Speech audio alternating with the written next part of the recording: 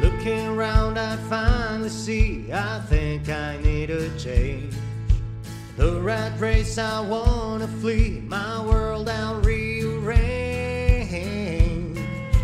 I'm getting back to the roots of how it's meant to be. Growing gardens, picking fruit, racing livestock, living free. It's a modern homestead.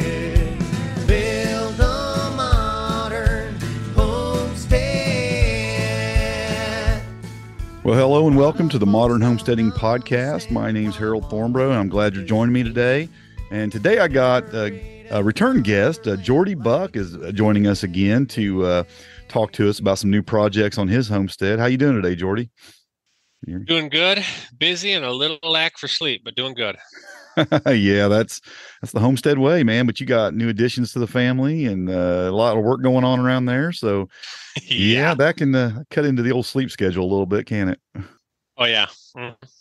Yeah. Well, last time you were on, you told us about your little 1 acre homestead and all the things you had going on there. And if folks don't remember that, it was a few weeks ago, I guess probably 3 or 4 months ago now you were on, and you got a 1 acre homestead in Michigan, chickens, pigs. What other livestock did you have? You had rabbits too, I believe, didn't you? Yep. Okay. And you do some market gardening, and yeah, I mean, just giving everybody kind of a rundown. Yeah. But one thing that a lot of people noticed about that episode was that you were growing a lot of your own feed for your livestock. Not only was you market gardening to supply some income for the family, but and for the homestead, you were also growing a lot of your own feed. And I guess today what we're going to talk about is kind of an expansion on that. A lot of your 1 acre was wooded. So why don't you tell us about your new project there and what you're doing? Well, I'm working on clearing out the last of my acre here now. So originally, half of my front yard was wooded. The front and back is basically equal, both half an acre, with the house in the middle. So we got the front all cleared out, and I've finished ripping the stumps out just this past fall as the snow started coming. So we've got that ready to go, and I got the pigs through there just to help clear it up and fertile the ground. And we're going to be planting a perennial pasture over there. That's going to be perennial pasture crops for animal feed mainly.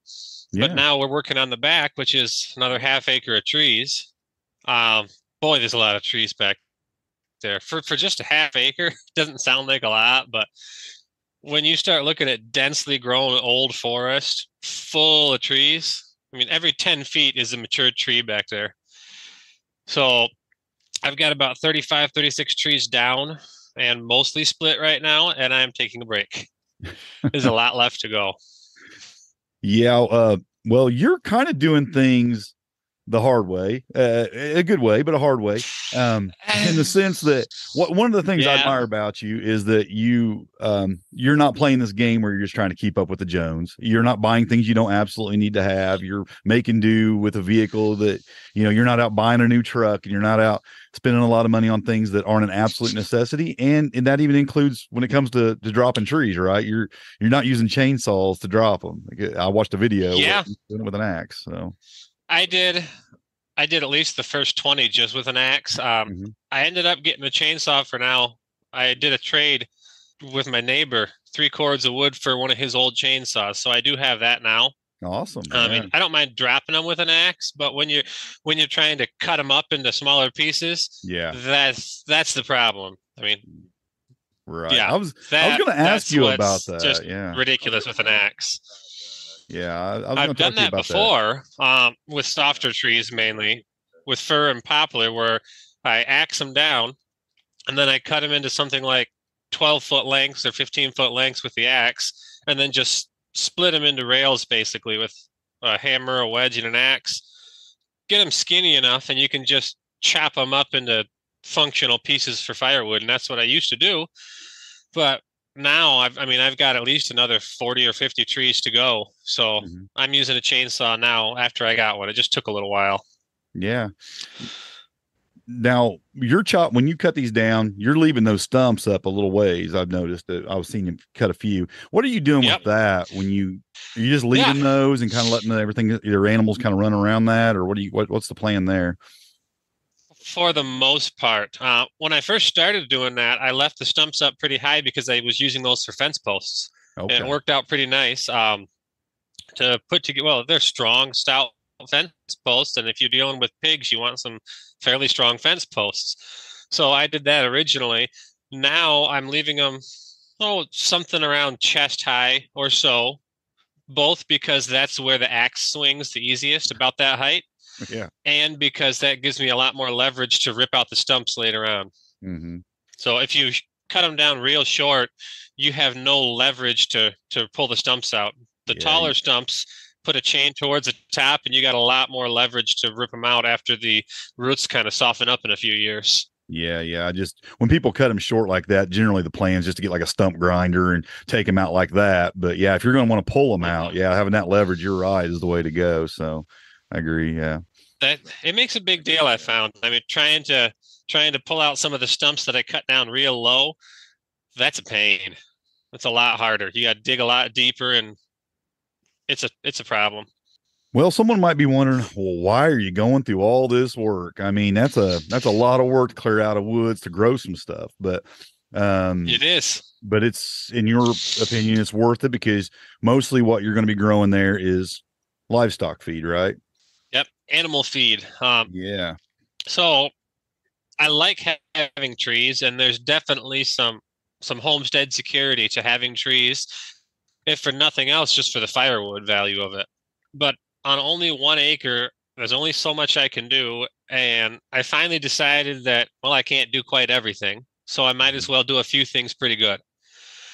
And growing livestock feed is a bigger deal to homestead security than having trees for potential firewood. We don't even really have a wood stove right now. I just burn a little wood in the greenhouse and sometimes in my shed when I'm out there for a while. Mm-hmm. So for animal feed, livestock feed, I mean, my whole front is completely used up right now, 100% between the market garden and a little bit of pasture crop on each side of that. There's no more space at all. And we're trying to increase what we're doing, mainly with the rabbits. I love rabbits. They're such efficient animals to handle, but they eat a feed. One breeding rabbit doing about 4 litters a year will go through somewhere between 500 and 600 pounds of feed in a year. Mm-hmm. And that adds up pretty fast. We're talking getting 10, 15 rabbits going and selling more of the meat. That's a lot of feed. Yeah. So then the question is, how much can we really do on a half acre? How much feed can we grow? And that's variable, very, very variable. Yeah. Anywhere between about 2 and 5 round bales worth of feed is what I can feasibly grow in my back pasture area once I finish with it, depending on how fertile we get it, really. Yeah. Yeah, rabbits are great, and it's an easy animal to replace the feed for. Forage, I mean, rabbits do great on forage. They do great on just a lot of crops. It's just an animal that it's pretty easy to make that transition over to that. I mean, pigs can be a little more difficult. Chickens can be. I mean, there's just, you can do it with all the animals. I mean, all of them naturally eat what's there. I mean, we've turned it into like it's impossible to grow the food for them, but it's kind of how they're made, to just eat what's there, and they'll make do. But rabbits I find are super easy to do that with. And what made you go with trying to actually grow some crops, ground level crops versus tree crops? Like, I know I feed my rabbits, a lot of mulberry. I actually will forage like for willow and things like poplar, things like that. And I find trees really, really effective and really productive for having food for my rabbits. And I think it's a good way to go. What made you decide to go with more of a ground crop than a tree crop? Well, there's a couple things to it. First off is the fact that the past 5 to 6 years, we've had really bad problems with gypsy moths. very bad, to the point where, I mean, mid-June, usually in mid-June, we have a fairly full mast of leaves on the trees, but they were basically gone completely and all had to regrow. Oh, wow. So, and that, the stress of all that, I mean, what I liked best about the trees is things like nut crops and acorns, that kind of thing, for their oil value and their protein value for the animals. But we can't get any of those crops because the trees are too stressed out from the gypsy moths and trying to regrow their leaves every spring. Okay. And it's been very hard. And I know those kind of things come in seasons and kind of go in waves, where you'll have bad years and then you'll have several good years. But it's been enough problem that's really kind of what put me over the edge to go ahead and take down at least all the mature trees out here. And I mean, we're talking large, 75-foot, 100-foot tall poplar and oak, and so big trees. The other part is I can't really go out and take leaves off of my big tall trees that well. Right. So we were doing that with some of the smaller stuff, some of the more brushy trees and the small stuff, but most of what's out there for the past 5-6 years, I've gotten very, very little, if any, use out of. So I decided, well, I'm going to go ahead and replace that with something that at least can't have the gypsy moth problem. And the only crops I really know that have never really had pest problems is just a standard pasture crop. More or less wild pasture is what we're going to start with, just because I'm assuming once I get all these trees cleared out, we're going to have a lot of wild perennial growing, just a lot of weeds and chicory and whatnot. So I'm just going to kind of let those grow at first and just work with those until we get the ground a little better conditioned and a little more used. We're going to put the pigs back there and just have them work up the soil, help get rid of the brush that's going to start growing out, and clear up a lot of the little sucker trees that are going to come up. And eventually I'm probably going to actually seed something like an alfalfa back there. But for now, we're just going to, just keeping it simple. We're going to be doing just a wild pasture crop out there, a perennial pasture crop. And I am planting some trees, but I'm going to be going with, for the most part, more smaller trees, or at least things that I can keep small and keep contained. So I actually have a diagram here, but it wasn't showing up good in my camera earlier.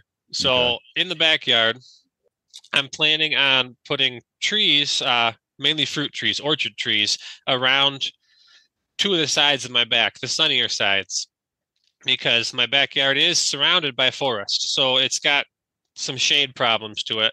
So I'm going to be putting up orchard trees, about 12 to 13 orchard trees, all different types of fruit trees, and just around the sunny two sides of my property.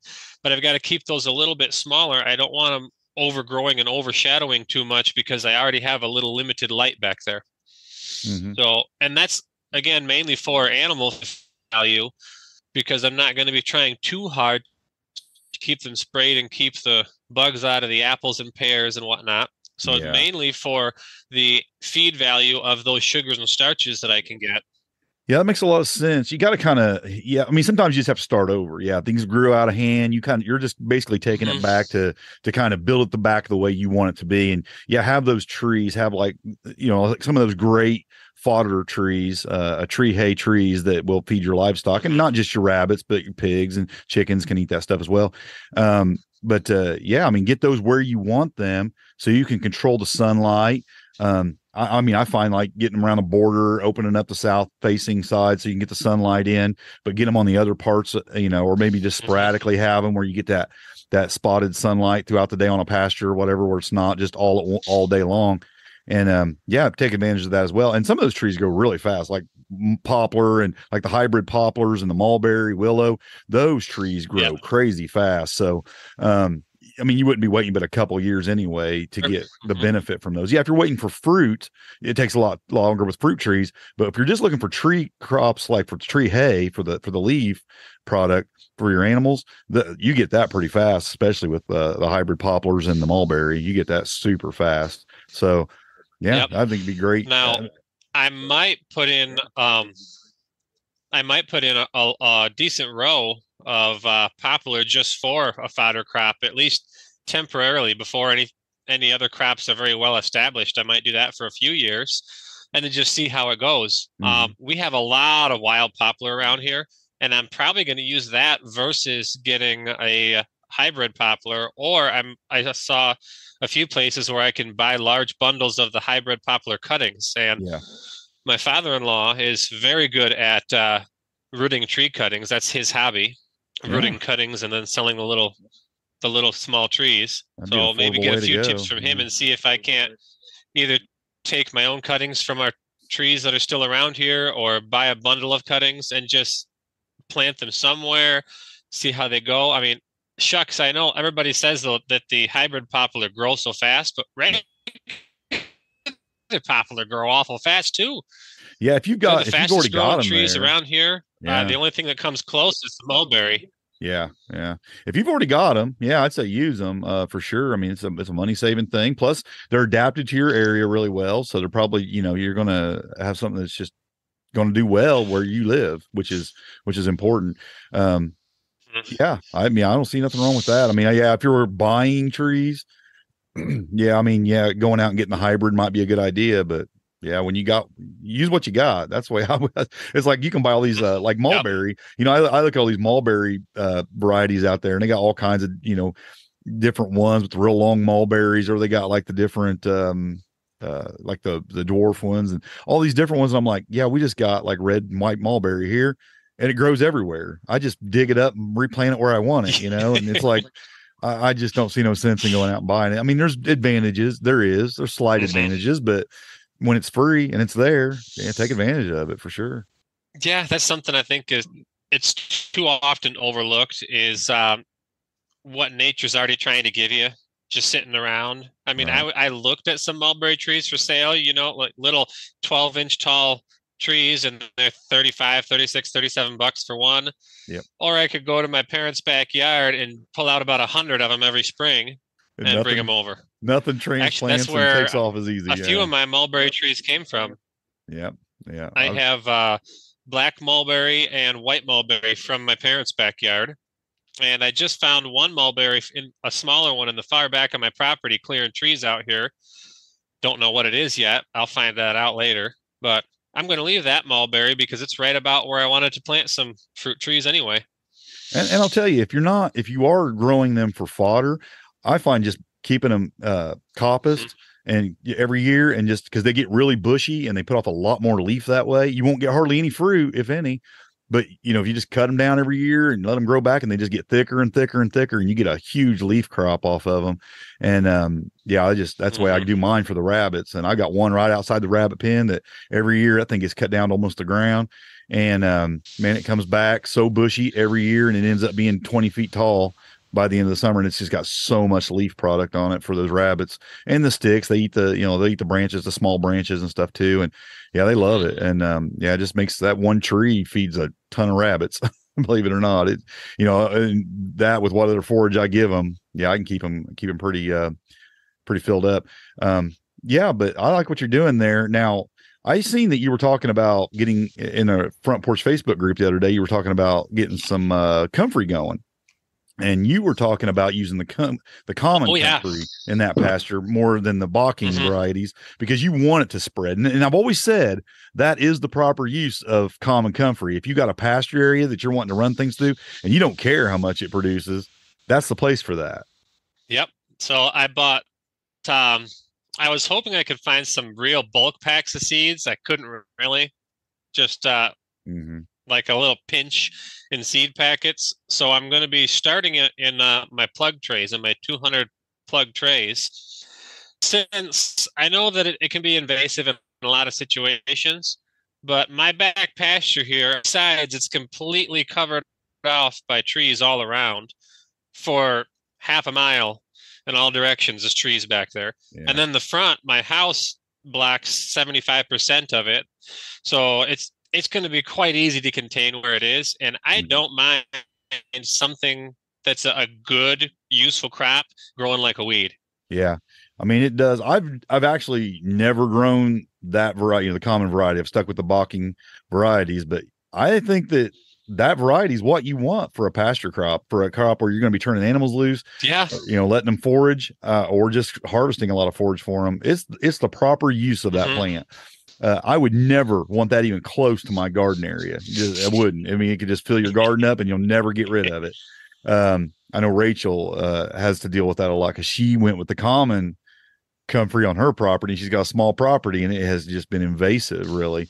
But in the proper setting, it is what you would want. And if I had acres of property or even just a big pasture area where I was going to run animals through, I mean, you don't want to be out there trying to manually separate and spread the crowns and placing them everywhere. You want something that's just going to do the work for you. And that's the proper use of that. Yep. And I'm going to tell you, comfrey is a great plant. I mean, the rabbits love it. I'm sure your pigs and your chickens will love it. And it's really high in all kinds of nutrients and protein. And, it's just a great crop. It's one I really like. And it wants to live. It wants to grow. It wants to spread. So it's an easy one. It's a really easy one and worth having. I'm looking forward to that. Something that will hopefully kind of outcompete the grass. Well, it definitely does that. It'll shade it right out. Now you said something about growing more traditional crops like alfalfa, right? So are you going to, yes. How would you give that to your animals? Are you thinking about making your own pellets with that? Or are you thinking just direct feed, and the crops to them? So eventually I would like to start playing with a pelleter. Yeah. That would be, I have this crazy idea down the road of doing like small batches of specialty animal feed for sale. It's kind of one of the things I've always wanted to get into. Yeah. But for right now, I mean, just through the warmer months, just going harvesting by hand, getting a good arm load every few days to feed the rabbits, give a little to the chickens and pigs that way. Mm-hmm. And I'm going to be experimenting with doing some silage, actually, small scale silage. I've got some 60-gallon barrels with screw-on lids that I bought here in town. And we're going to be experimenting, seeing how we can make it work, packing those full and saving it for more of a fall and winter feed as a silage. Yeah. Okay. Yeah. And like getting into any fermenting of that or anything like that, or. Yeah, a little bit. Yeah, I know that it just seems the digestion, it assists in the digestion a little bit and a little healthier animals a little bit. But yeah, good stuff there. So that's the plan. Some ground crops, comfrey, alfalfa, whatever grows kind of naturally. Pick and choose the trees you want around the kind of the borders or where you want them to provide tree crops. Have you ever done tree hay before, as far as just like removing limbs and then storing them for winter? I've never stored it. We've harvested a lot and fed it fresh quite a bit, but I've never actually stored it. It's really kind of the problem around here is I don't have a whole lot of space for any like traditional hay storage where you store it indoors. I know I've seen tree hay being stored outdoors several times. Yeah. So I might try and give some of that a try just to see how it goes. But I mean, that's why we're looking at doing like a small scale silage type setup for the pasture hays that we're going to be harvesting going forward, just because for storage, I couldn't think of any better way to store it other than doing like a silage in barrels, just as a method to store it so it stays good for a while, so that we have it for a fall and winter and early spring feed. Mm-hmm. Yeah, for sure. Well, we've talked about the kind of the what your plan is. Let's talk about why the plan. Let's talk about the level of importance you place on feeding your animals from your property. Yeah. How important is that to you and why? Yeah, it's a big deal to me. And I think that in more cases, it should be a more prevalent or pressing concern for folks.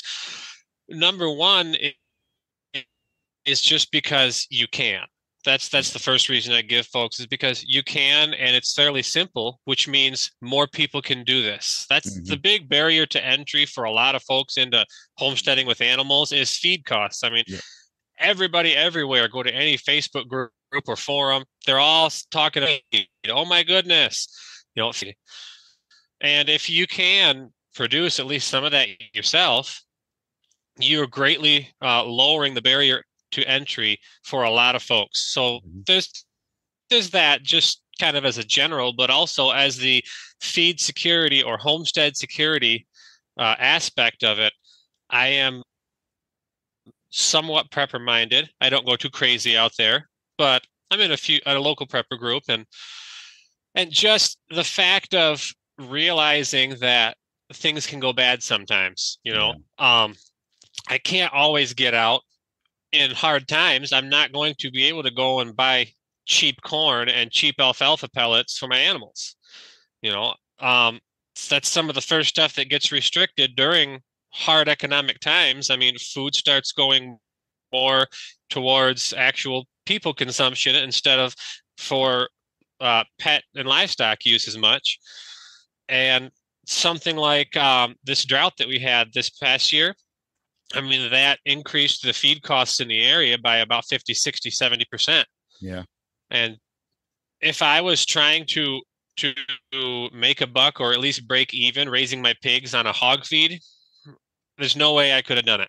Most of the guys I know doing raising small scale pigs for sale, for meat pigs, a lot of them actually lost money just because they couldn't put their prices up high enough fast enough to keep up with feed costs last year, and their margins are so slim anyways. So having a more stable and a more secure setup where I can produce at least a portion of our own animal feed, or what I'm attempting to do is grow all of our own rabbit feed. It's going to be tough because we're starting to get a lot of rabbits, but I think I can do it.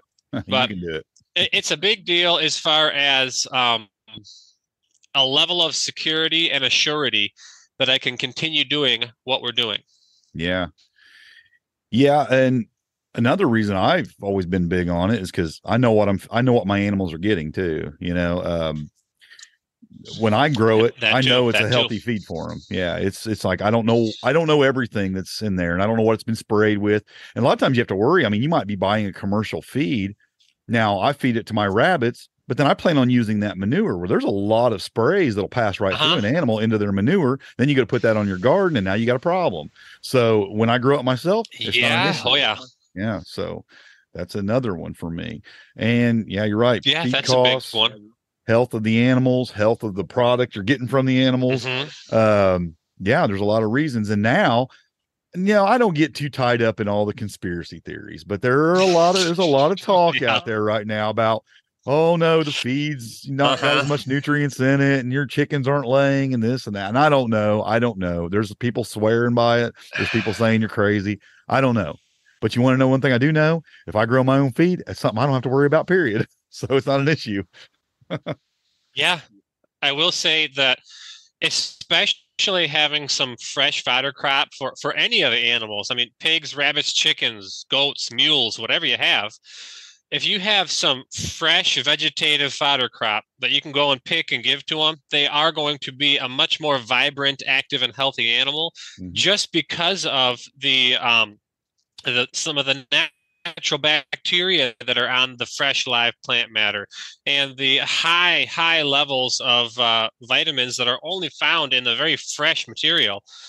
And it makes the animals so much more healthy and strong and vibrant. Yep, I agree. I've seen it. Yeah. When I, there's a season, a time when, I was raising even on these smaller livestock, like my rabbit and my quail, all in cages doing their thing, I would give them a lot of, I try to always give them some, fodder from the yard. Just I'd go out and harvest for them and bring it to them here and there. But when I put them in trackers on the ground and move them every day where they're actually eating from the ground every day, it's a world of difference. The animals just look healthier. They grow faster. They're happier. I mean, there's just something about them that's different, and it's just not the same animal. And then I feel better about it because I'm letting those animals be more like they're meant to be, of course, but they just eat better and they act better and they look better and everything about them's better. And yeah, I agree 100%. Yeah. It seems to reduce their stress load. That's the way I put it. It reduces their stress load. It makes them kind of more comfortable and happy. And I use the term vibrant a lot. It makes them more vibrant. It makes them into a different animal when you give them that option. I've seen a lot of the times that they'll gain less muscle or gain muscle more slowly when I put them on that kind of diet instead of a concentrated high protein ration. But the animals overall are healthier. Yeah, they look. So they grow a little slower. Trade-off. And I've also noticed it may grow a little slower, but when I'm processing animals like that, the meat looks better. I mean, it takes them a little longer to maybe get to that size you want, but once you get them there, I feel like it's a healthier meat. The fat ratio just looks better in it. The liver looks better. The organs themselves look a lot better when you're processing them and stuff. They look a lot better. It just looks like a better meat and better product in the end too. Mm-hmm. Yeah. And I would rather take a little bit more time getting it there. Yeah.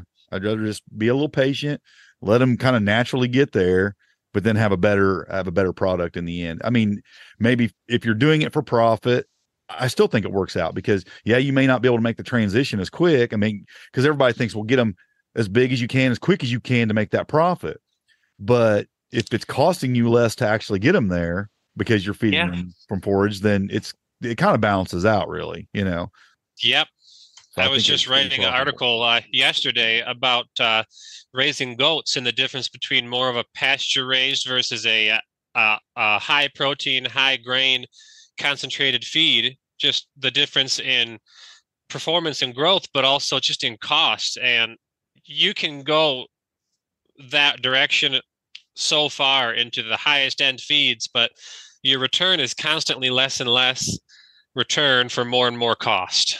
Yeah, for sure. How long you been doing rabbits? You've been doing rabbits for a while, right?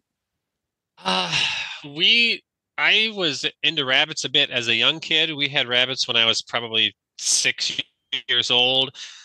When I was younger, I got back into rabbits maybe 7 years ago out here. And that's when I've concentrated on really trying to understand raising rabbits in a more kind of holistic and simple functional manner about the past 7 years. Yeah, last time we talked a lot about your chickens and your pigs, but we didn't spend a lot of time talking about your rabbits. So that's why I kind of wanted to go there a little bit. I actually feel like as far as an animal that when I think about like an animal for self-sufficiency or just preparedness, I don't know if there's anything better than a rabbit. I mean, when it comes down to it, it's something you can do just about anywhere, and you can produce a lot of meat really fast with rabbits. I mean, people just don't. I don't think people realize the kind of meat you can put in a freezer by raising rabbits. It's pretty amazing, really, and they do a lot of the work for you. And as we're pointing out, easy to feed with very little expense. I found with rabbits, you have that initial expense, especially if you're doing cages and stuff. You have that initial expense where you're going to have to build your cages, get your stuff set up. But after that, it's a really efficient animal to raise, and there's different breeds for different things. Oh yeah. But as far as just meat goes, it's a great animal. It's a great animal to have on your homestead. I think the same way about them. I've probably in a dozen different articles on my blog, I've really listed rabbits as kind of the best animal for self-sufficient meat production, and they're easy keeping, they're hyper productive, they have a great feed conversion ratio, and they have a very wide range of applicable feeds that they can do at least moderately well on. They're incredible. The only real expense for most people is cages, and a lot of people will buy or build a shed to put them up in. I'll tell you what, though, you can find really cheap used cages all over the place if you just look. So many people had old rabbit cages in their garage that they're getting rid of for $10-15. Yep. I have we just traded a few old bee boxes for 7 or 8 3-foot rabbit cages. They're all stacked up in my front yard now. Yeah, I bought my initial first cages, then I built a few, but then I found on Facebook Marketplace several years ago, these people had like show rabbits. They were doing like the I can't remember, the really big rabbits. I can't remember now. Anyway, they were raising those, and they had these real long cages they built. It's all like together in one, big long cages. And I bought 2 of those, so it was basically it was 8. Because there are 4 cages on each side, so it was 8 holes basically, but they were big. They're like a 36 by 36 cages, pretty good size cages, but they're all hooked together. It came with the nesting boxes, the water bottles, the feeders. I mean, I got it all. I think I bought them for like $50 for all that, and I was like, that's a good deal. When I first started with my rabbits here, my first cage was made out of half of a broken door. 3 pallets and some chicken wire. Yeah. And it worked. I only had 2 rabbits at the time. I found two bucks that were the silver fox breed. So I got those, and I fed them a diet of mostly squash over the summer, squash and pumpkins and grass. I ended up finding a nice doe. The breed is harder to acquire, that breed, the silver fox, but I found some nice rabbits about an hour south of me. I went down and got a nice breeding doe from there, and I needed a better cage.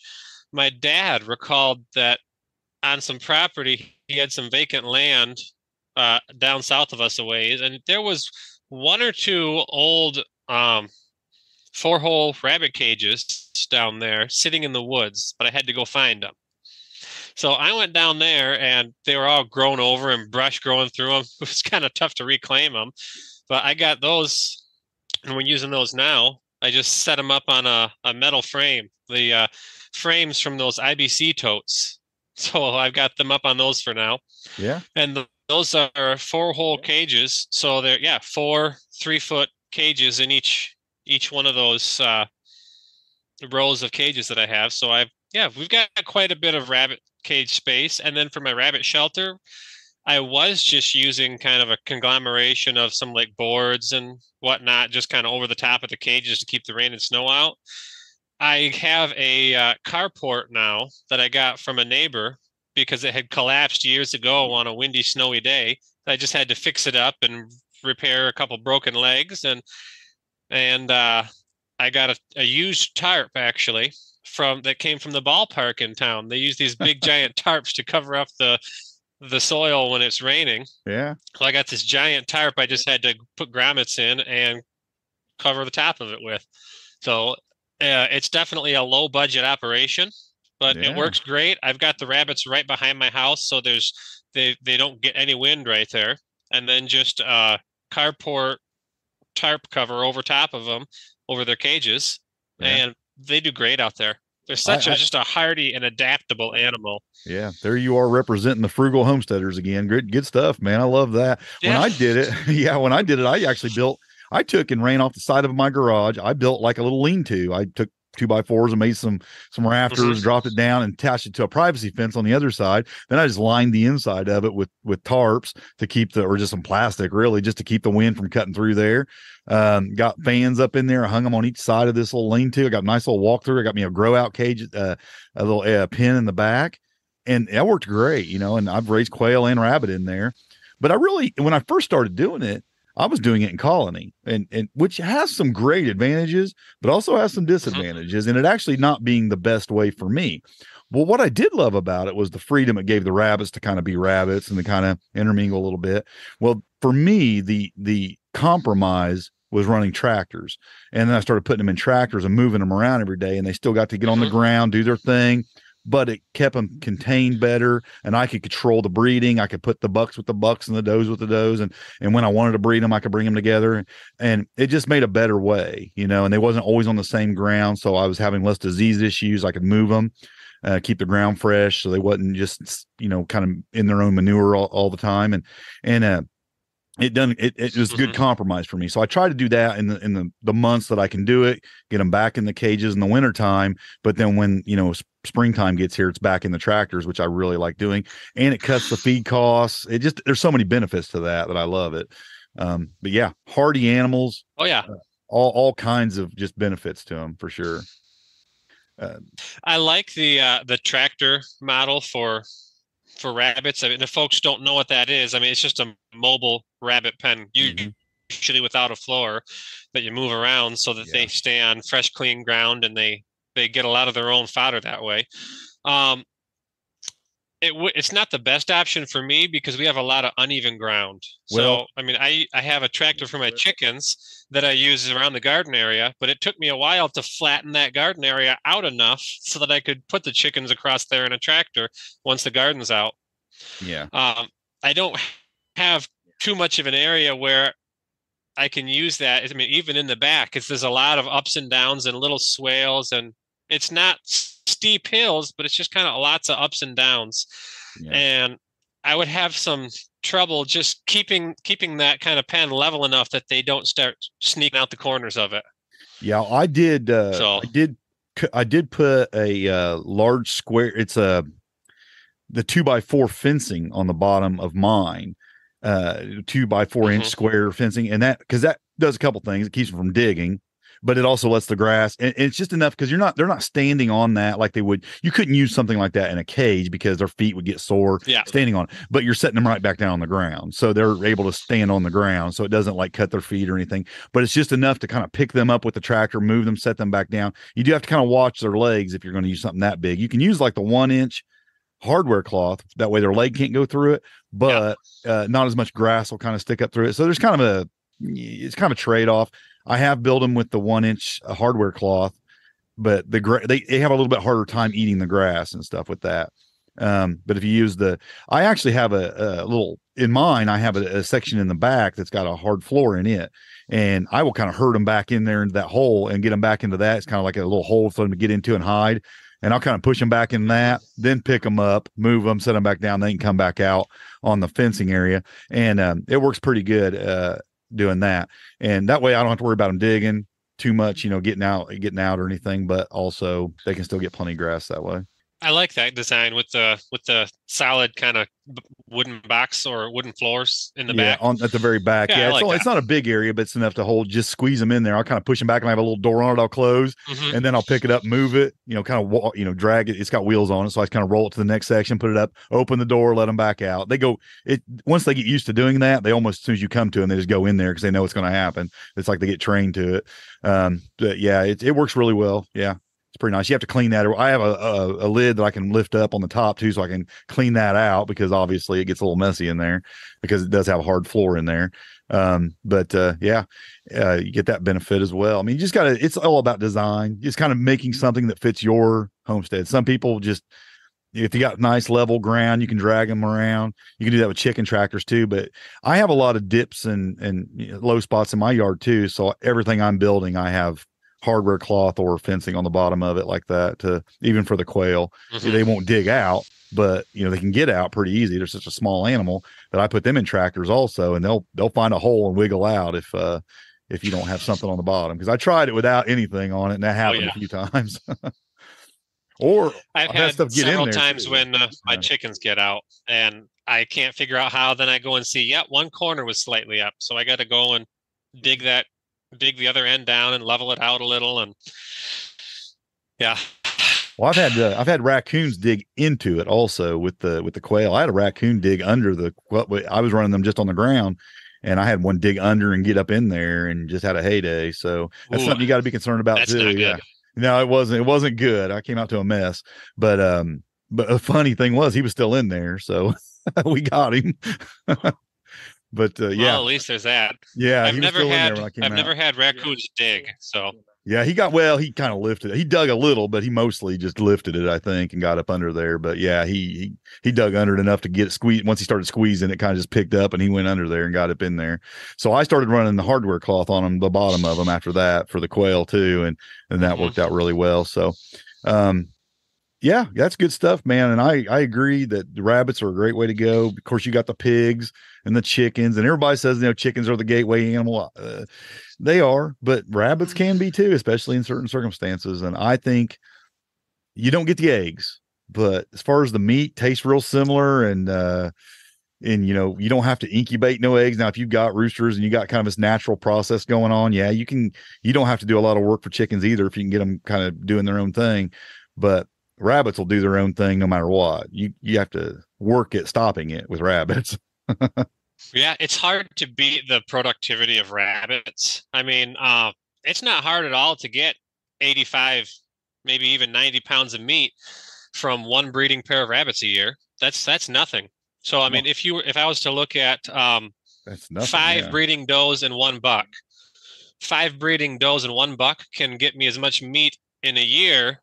It can get me a steer worth of meat, about 450 pounds of meat in 1 year. And with a steer, that takes you about a year and a half before you get the animal big enough to butcher. I can do that in a year with 5 rabbits and on half as much feed, or less than half as much. I at one point I pretty much maximized my what I could do here, and I had 6 breeding does and 2 bucks. and kind of alternating them. And I like having two just in case something happens to one, because I had a doe ruin a buck one time, so it can happen. So I like to have that can happen. My best buck died of heat stroke last year. I was pretty sad about that, but yeah, I try to keep a spare just in case, they get sick or whatever. A raccoon might get at them somehow or something. Yeah. It's just nice to have a spare one. But I mean, I have friends locally that have rabbits also, which is nice. Just having friends, people you could go, and if you had to get one or borrow one, you could, to keep the process going. And we produced a lot of meat that year. That was one year I really kind of maximized it, and I just kind of wanted to see what I could do. And I didn't keep track of the weights or anything, but I know it was more than I could eat. I keep up with eating. I mean, I was giving some away or trading some, because I traded a guy for some pork. And I mean, I was working it out of this homestead because I had so much meat, so much rabbit meat. So you can produce a lot of meat with that a handful of rabbits. Oh yeah, no doubt about it. And I just don't think people quite understand that what you can produce. It's kind of a forgotten meat, really. After the Cornish cross chicken kind of around the 50s or 60s got to be more common, chickens took off and rabbits disappeared. Kind of like how sheep used to be so common, and now it's beef cows, and nobody eats mutton anymore. Yeah. But you go to other countries. I mean, rabbit's still a huge livestock in a lot of other countries, which is here. We've kind of gotten away from it. But I think there's a big kind of a resurgence coming back to it too, because people see the value of the self-sufficiency of those animals, the ease of feeding them, the ease of care. There are a few issues. I mean, there can be ear mites is something I've always battled with. I mean, I'm always treating rabbits for ear mites, and it's just, I don't know if you deal with that much, but here it's huge. I've never actually dealt with ear mites once. I always watch for them because I've heard so much about it, and I've heard a lot of horror stories, but the only thing we've ever had is once in a great while we get a bot fly or two, and we get that little kind of snotty runny nose that a bunch of rabbits can get sometimes, and then maybe one or two of the younger ones will die from that. When I was colony raising them, coccidiosis was my huge issue. I had a big issue with the coccidiosis, and I had a lot of them die. And it actually discouraged me for a couple of years. I got away from raising rabbits because I was like, I can't even deal with that. And then I went to cages when I went back to raising them, and it fixed that problem. But when you have them in a colony on the ground in one spot, it tends to be an issue. It can be an issue. And there's not a new disease, but there's something else that was kind of hitting a lot of rabbits here a couple of years ago. I can't remember what it was called, but I never had that issue. But then, like I said, ear mites have been the only other issue I've had. So yeah, I mean, I've just, some people will run into, they'll get some breeds, and maybe, I don't know if it's from stress. It can be from stress or other issues, but you'll get a lot of breeding issues, like they can't breed, or they'll kill their kits when they're young after they give birth. I mean, you get some rabbits that get stressed out, or or the heat maybe issues, or they just feel threatened by predators, and they'll just do things like that. So there are issues, and there is a learning process with raising rabbits. Oh yeah. I think once you get it kind of squared away and you figure it out, it's pretty easy. I found out that my does do not like the chainsaw running near them at all. It'll stress them out. I had to stop using that for a little bit.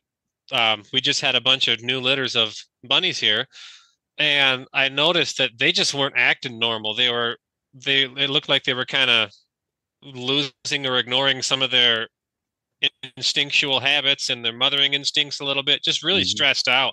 So I had to slow down with that for a while until their bunnies were a little bit older here.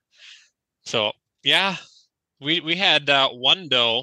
She used to be my very best, always had 10 or 12 healthy bunnies a litter, but the past 3 litters she just kind of stopped taking care of them, and I don't know what's up with that. I'm guessing it's just hormonal things just quit working right, and so we cooked her up finally. We had a rabbit stew.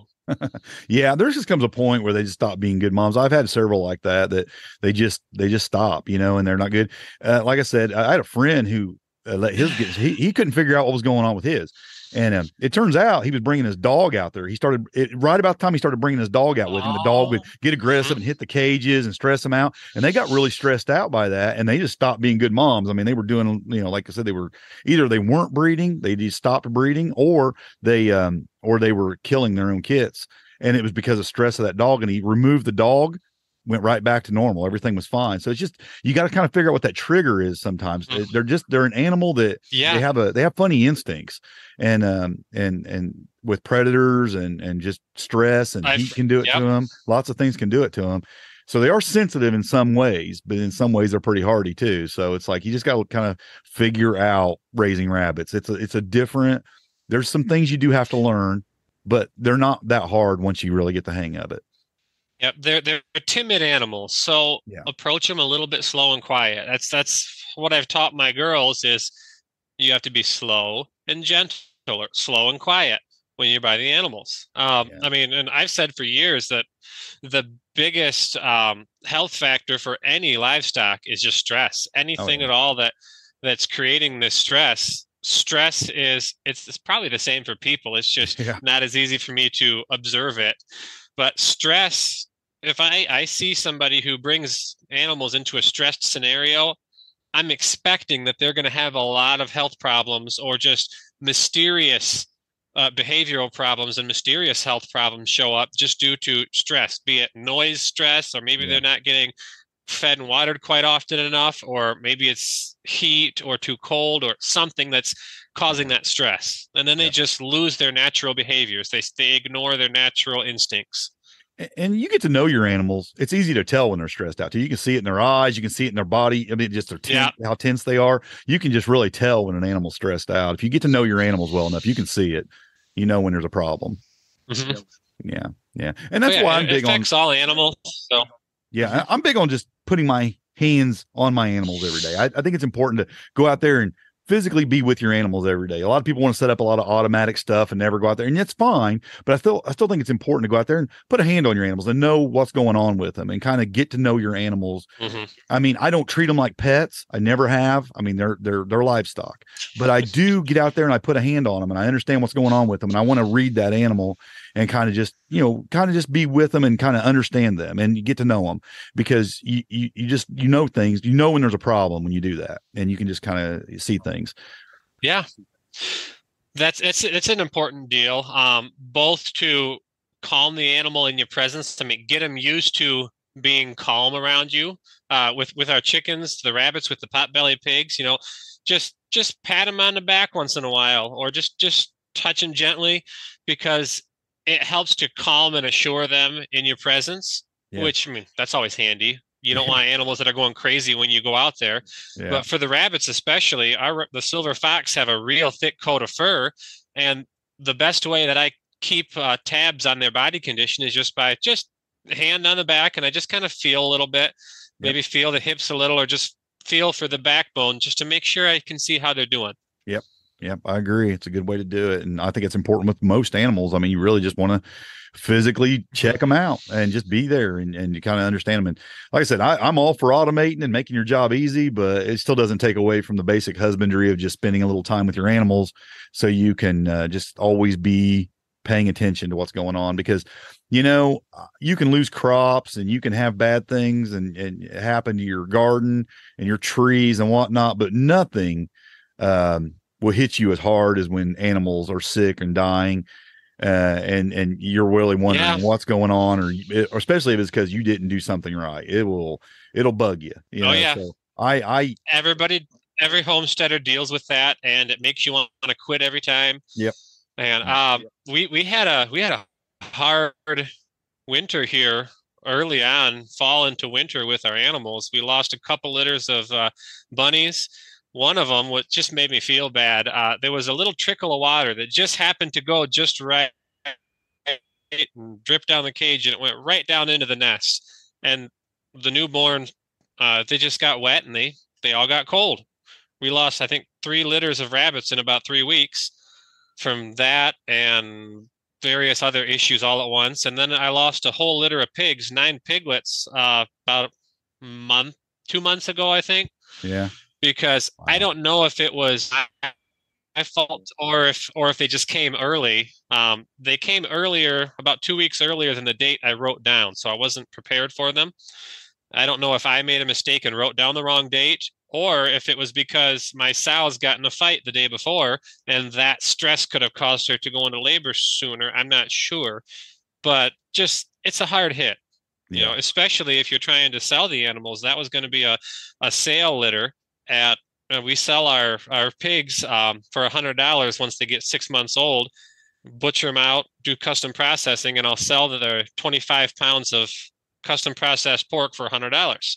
And I mean, it's not a ton of money, 9 piglets, but it's enough that it still bothered me because that's how we fund a lot of the operation that we're doing here. Yeah. Yeah. Oh, it's a hard hit. Yeah.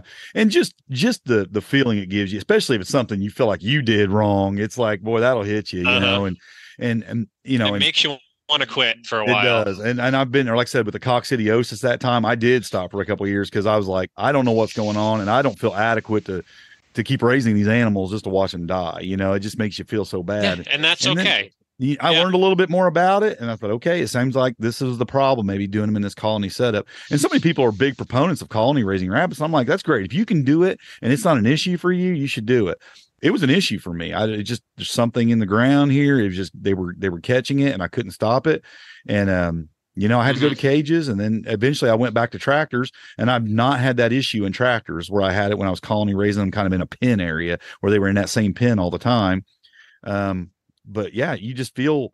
I wouldn't personally really colony raise, but I do cages, and tractors would be all right if I could make them work. I don't personally. I mean, I don't raise my pigs in a permanent pen scenario either. I constantly move them around.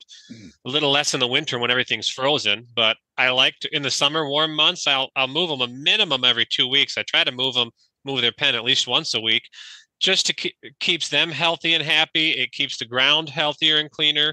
I don't have any smells in the animal pens when I move around a lot, and the parasites aren't really an issue if I move just once a week. Yeah. That's why I think the paddock structure, the movable paddock structure, is really a good idea for any animal. I mean, I see it with cattle and pigs and just all kinds of animals. And it seems like it's a good idea in pastures to really move those animals around. It's good for your land and it's good for the animals. So for my pigs, they're in our front yard right now, which is fairly level. So I've got hog panels that I'm moving around in little mini paddocks. Looks like Rachel's going to join us here. Then in the backyard, hog panels aren't going to work back there because it's just too uneven. There's no way I can, they don't work. A 16-foot straight panel is going to be sticking way up in the air on one end. So I'm planning on doing electric netting back there. I'm going to be fencing in the back with a single strand electric, and then I'm going to be tagging into that for my electric netting so I can have a 50-foot pen that I'm going to be constantly moving around the backyard in a paddock scenario. Yeah, that sounds like a really good idea. Well, hey, Rachel, welcome to the podcast. I guess I slept in. Better late than never. Is your mic plugged in? I'm not sure it is. Sound like you're pretty far away. Yeah. I think paddock moving paddocks or being able to shift your animals in a pasture is, like you said, it's such an important thing for the land management, such an important thing for just the livestock management. I mean, Joel Salatin really kind of perfected the model. I feel like with his, how he moves he does it with multiple animals. He does it with the cattle, then he'll bring the chickens in behind them. And then, he's kind of just always moving things and keeping it fresh. And I just think, and he ends up with a really great product. He ends up with just really high quality soil, high quality pasture. I've heard him talk about the amount of feed he gets off of a pasture is so increased because he does that. And it's just this constant fertilization and not over abusing the land as far as just taking it down to dirt. You see these pasture lots everywhere where they just take it down to bare dirt. And then that's why they're dumping the grain in there, because there's nothing else to feed them but the grain they're bringing into them. And it's just such a bad model. Unfortunately, and I mean, I hate to admit it, but most pastures are well overgrazed and, well overused. And I get why. It's simple. If you're going to have these animals, you put them out there and you don't think about them very often. I mean, it's very simple. And when you get to managing pasture a lot more, one of the big parts of managing pasture, most people understand that, is that move them around, rotational grazing to some effect so you don't overgraze, but that takes more time. The more you do it, the more benefit it has, but it takes more time, a little bit different infrastructure, not necessarily more infrastructure, just different. Yeah. I mean, one of the big things is, I guess for most people, it's just they view such a traditional mindset of things that you put your cows out in the pasture and you ignore them for a while. But when you start managing things on a higher level, you increase the amount of what you can do with your land. And on small land, that's a necessity. It's essential to be able to take this 1 acre that I have and my half-acre back pasture, and I'm turning that into more than enough land to put about 4 litters of my small hogs back there constantly running around. We'll have 4 litters this year, and I'm going to do rotational grazing with them back there. And I'm not going to let it get overly grazed. That might mean you dealing with pigs, they tear up the land a lot. So that might mean I have to do a little seeding of something like maybe some grain, some wheat or some oats, something like that to bring it back. I'll find out. Yeah. But just so that you don't take more out of the land than you're putting into it, that's the biggest deal for me, with a lot of with the hay fields, with the grazing pastures, you don't want to take more out than you're putting into it.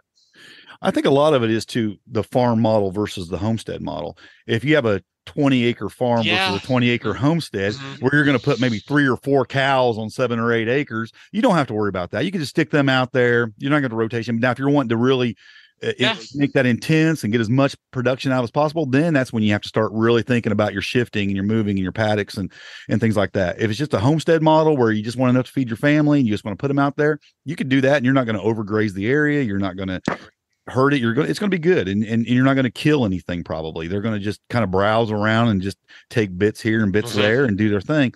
So it's just a different model, really. I wish I had that kind of space. Yeah, it'd be nice with rabbits, we got that kind of space. But when you start thinking cows and pigs, it's different. Any thoughts on that, Rachel, since you joined in here kind of late? Yeah, sorry, I'm joining in kind of late. I kind of saw the time wrong on them. It's all good. Email. You're going to be doing some of that on your property. You got that 20 acres. You're talking about at some point bringing in more for probably homestead model animals. Yeah. We don't have a lot of area there that will serve us well for like a pasture, but we'll probably be rotating through the woods and stuff like that. Yeah. But, we only plan on using a part of that property, the rest, because we really don't need it. After being on such a small space here on 1/3 of an acre and seeing what we can do with 1/3 of an acre if we manage it well with rotating, we don't have animals, but rotating crops and stuff, we just know that we have so much more. You can do so much with such a small spot that we don't need to use all of it for that. Yeah. Well, like we've all proved that. I'm doing it, on a 1/4 acre. You're doing on a 1/3 acre. Jordy's doing it on 1 acre. People really, I think, no doubt, having that extra acreage is nice, especially when you're dealing with large livestock. But we've all proven that you don't need a ton of land to homestead and to feed your family and as Jordy's proving, to even feed your livestock. You just don't need a ton of space. You can do a lot with very little. Yeah, you can. We're still planning on at some point getting more land, getting another 20 acres. But I have my eyes and my goals set on more of making a living from what we're doing too. So that's part of that. Yeah. If you're wanting to, again, it's however big you want to scale. If you're just looking to feed your family, you can do a ton in a small space. If you're wanting to turning it into a full business, and depending on what kind of business you got, I mean, if you wanted to grow some high quality crop, you could probably even do it on an acre and make a living. But if you're wanting to get into livestoff, I know guys who do. Yeah, I do too. And so you can do it even on a small lot. But if you're gonna try to do it with livestock, it takes more land for that kind of a setup, and it just depends on what you want to do.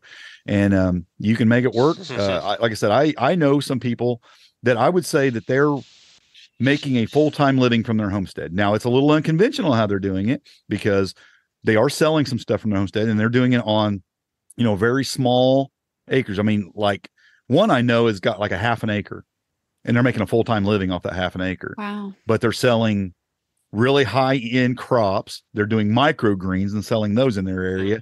And they're doing online business. They're doing like blogging and things like that. And all of that I consider as their homestead, because that's what they're talking about. Right. Yeah. So it's a homestead business. All of it is, and they're full-time living.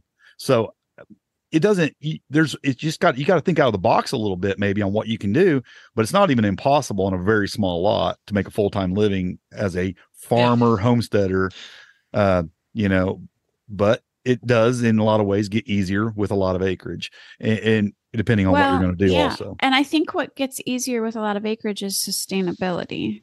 It can be. So we're looking more at like, we're looking at having a wood lot so we can feed the wood stove, and that is harder to do the smaller you have with a piece of property. Right. Yeah. Yeah. And Jordy, you're dealing with a lot of that. I mean, you have a 1 acre, but you have a wooded lot. Manage, when you have more space. One of the things I've always wanted to get into more is the seed business, garden seed and some crop seed. Mm-hmm. I've played with that a little bit. I may or may not have a deal mostly worked out with MI Gardener. I still have to finalize some of that to grow some seeds for them. Oh, wow. That is so cool. But I would really love to get more into having my own branded garden seed business, something I really love growing for seed and saving seed. Yeah. And it's one more add, and I can only handle so much while I'm already working 60 hours a week away from home. But that's one of the revenue streams that I want to have developed. It's within the next year or two. I want to start selling some garden seed, whether that be on my website, or I'm not sure quite how I'm going to pull it off, but I want to start selling some seed. I love growing things to sell, but I hate shipping. It's such a pain. I hate shipping. It's the biggest struggle with me selling things. I just hate doing the whole shipping thing. I hate dealing with the mail and stuff. It's just a pain. Especially if you're doing a lot of small little packages. Yeah. So I was thinking probably to keep it simple, do something like seed kits, like maybe have a feed crop seed kit, maybe a tomato seed kit, and just do like 5 to 10 different things together and have less options. See how that goes. Maybe. I'm not sure. That sounds like it would streamline a little bit better. I used to work for a homeschool company and ship books, so I did a lot of shipping, and it streamlining is definitely the way to go. Yeah. Makes it a lot easier. Yeah. When I was doing a lot of comfrey and some other stuff I was selling at one point, comfrey cuttings and stuff. And I got the little scale and I got the online stuff, and I'm doing it all in here, and I made it about as streamlined as I could get, and I still didn't like it. But, for some people it's just a pain. But, maybe the problem was the boxes were just still a little bit too big to where I couldn't just drop them in a box. I had to take them into the post office and then deal with those people. And it was just like, I wish I was just a little bit smaller so I could fit it through the slot on the mailbox, but it was just a little bit oversized, and I was like, okay, it just become difficult. But yeah, there's ways to make it better. Some people love it. I mean, some people just love to do the mail business, mailing things. When I just yesterday, I ordered some, somebody listens to the podcast a few podcast episodes ago. I was talking about wanting to get started with some water chestnuts, right? I said, I can't find them anywhere though. So a listener emailed me and said, hey, they got them at Seed Savers Exchange. This one guy's got them there. So I went on there. He sent me the link. I go on there, but when you go there, it's like everything. Some people will take PayPal, some people don't. So it's like, okay, well, mail me a check for this amount of money, and then I'll mail you. And it's like, oh man, I got to deal with the mail and do all this stuff. Can't I just like click a box and hit PayPal, and you just send it to me? Nope, that ain't the way it works there. We got to do it this way. I got to mail this to you. You mail this to me. It's like, okay, it's worth it though, because I really, really want these water chestnuts. I want to get those going on my property. But yeah, it's just I'm a victim of modern technology. I just want to make things as easy and streamlined as possible. I hate packaging up stuff and sending it. Yeah, I think any way that as homesteaders, small farmers, that we can find to make some kind of a living off of our property is, and my daughter and I were talking about yesterday, little ideas that we had and we were tossing around. So, but I think it just all helps. And I mean, I know I would one day love to not be working outside of my homestead.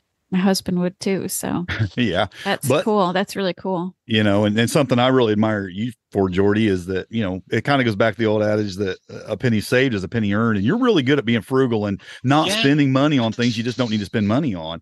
And the reality is you don't have to make a lot of money if you don't spend a lot of money. And so it's really, it's a lot easier. That's true. Yeah, it's a lot easier if you don't go into debt or you don't have a lot of stuff. If you just make do with what you have, it's amazing. You don't need to make as much as you think you do to make a decent living. So it's kind of like these farmers, these monocroppers, you know, they have to make so much money buying these $250,000 combines and all this equipment and all this stuff. They could probably make just as much money with 10 acres if they did it in an organic way. I mean, it's just amazing. That's the difference you get. Yeah. I still don't have a tractor or a farm truck.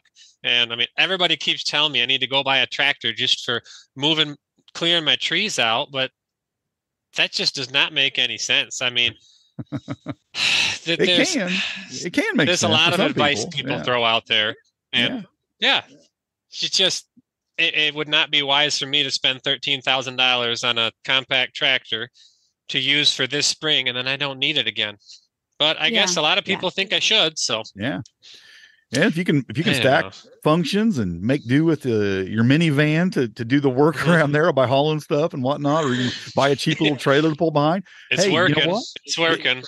And to me, it's really a permaculture concept. It's stacking functions. You know, it's like using this one thing for several things. You know, I mean, I've used a car like a truck many times back before I ever had a truck, and you know, when you don't have or you buy a little trailer.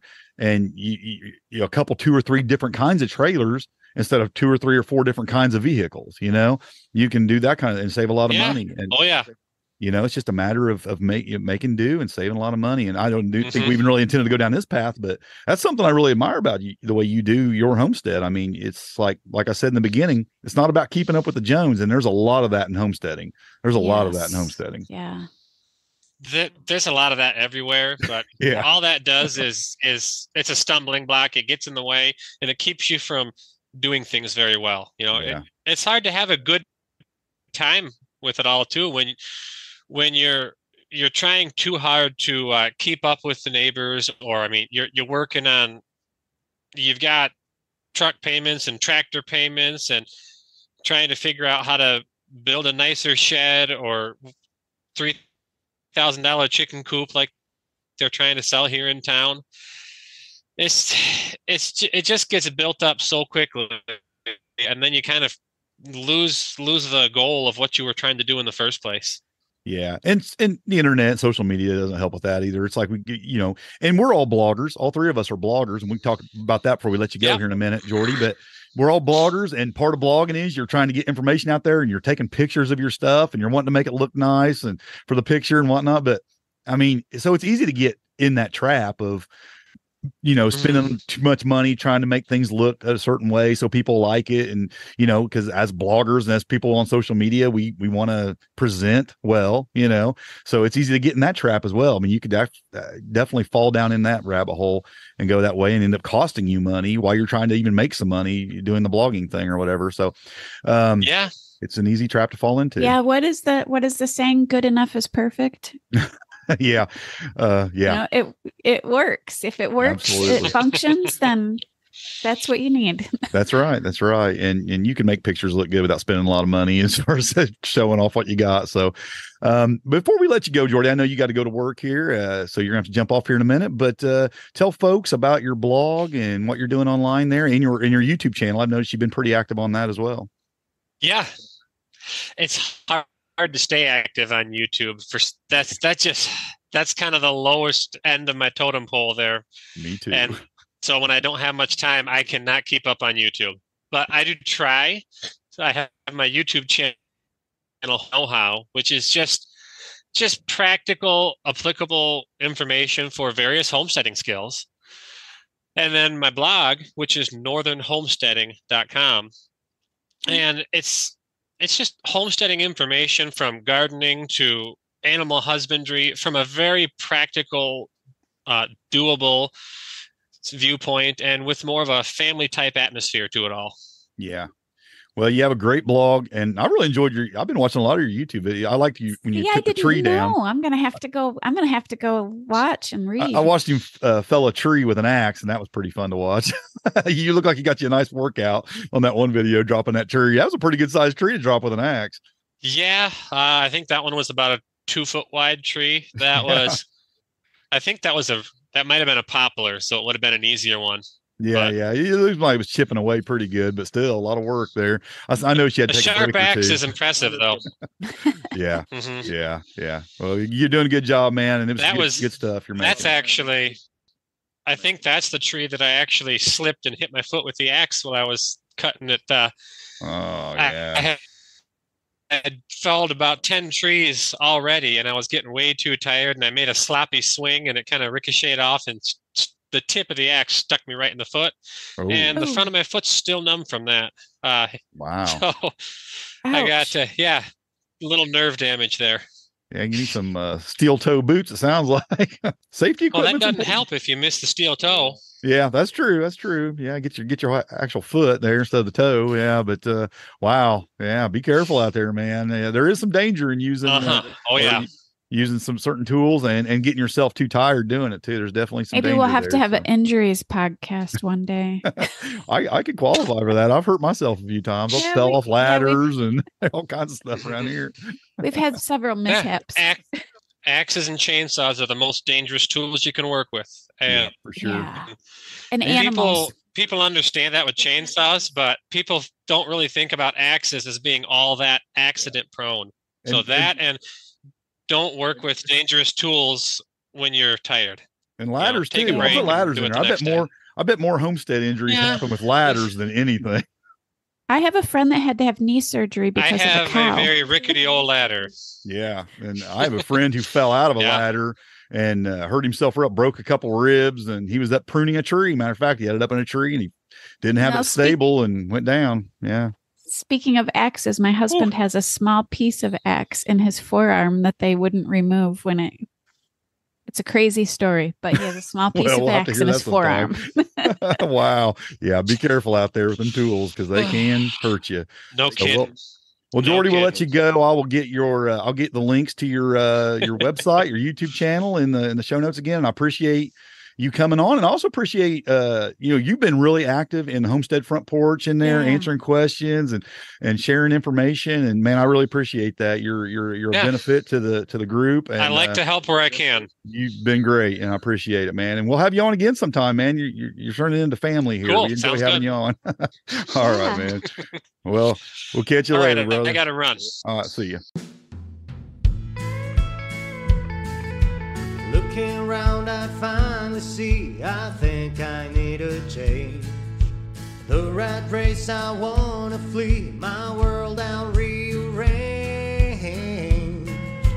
I'm getting back to the roots of how it's meant to be. Growing gardens, picking fruit, racing livestock, living free. It's a modern homestead. Build a modern homestead. A lot of folks don't understand why I wanna live this way. They've never eaten from their land like we do here every day. Snapping beans like Grandma did, sitting on her front porch. Hunting and fishing like a kid once you've done all of your chores. It's a modern homestead. Build a modern homestead. Country or city, there's a way to make this change. You gotta start today.